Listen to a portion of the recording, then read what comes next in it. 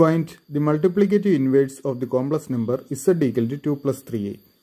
The multiplicative inverse of the complex number z is denoted by z inverse, and z inverse equal to z conjugate by modulus of z square.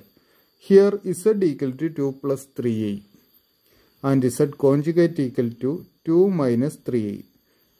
Just to change the sign of the imaginary part. And modulus of z equal to root of real part square plus imaginary part square. Here real part is 2, therefore 2 square plus and imaginary part 3. 3 square, that's equal to root of 4 plus 9, that's equal to root 13. Now z inverse equal to z conjugate 2 minus 3a by modulus of z square, that is root 13 square, which is 13, which is equal to 2 by 13 minus 3 by 13 I.